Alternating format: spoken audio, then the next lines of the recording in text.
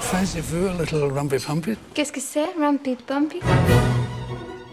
Look! Welcome to Beecham House. Your room is a beautiful suite in what we call the B wing. Sounds like a prison.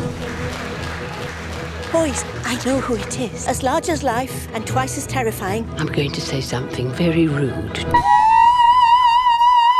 You. And you. Poor thing, she's having such a hard time. Move those hips!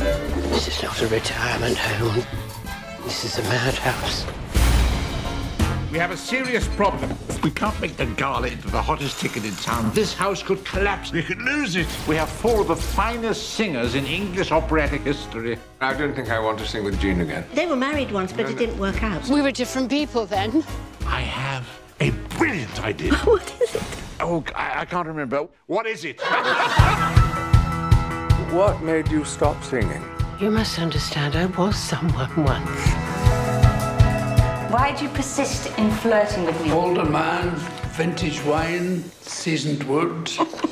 This is the first time we've seen each other in God knows how many years. 97. Is it really that long? Everybody thinks that opera and rap are 2 completely different things. It's just talking for us. And for you, it's just the way that you sing. Their love of life is infectious. They inspire us.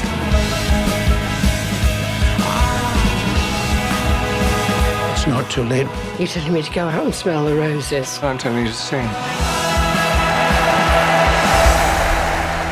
I think you two are drunk. I think I possibly am, although I find it very difficult to tell the difference at this age.